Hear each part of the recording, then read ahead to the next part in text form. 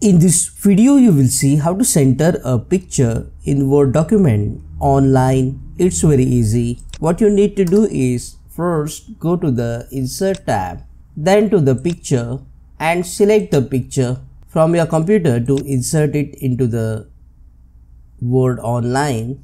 And if the picture is large, just resize the picture. Now as you can see, it is at the left side.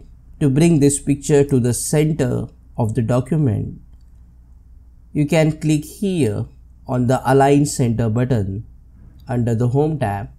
After clicking on this option, the image will be aligned at the center in the Word document. Click on that like button, comment below and let me know if this video solved your problem. And don't forget to check out these useful videos related to Word Online.